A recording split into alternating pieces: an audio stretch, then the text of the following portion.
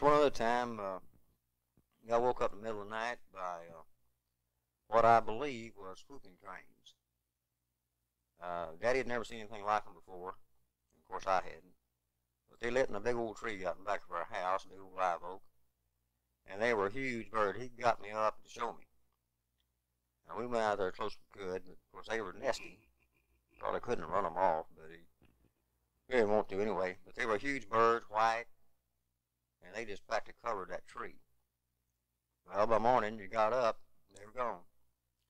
So I think they were probably whooping cranes in their migration.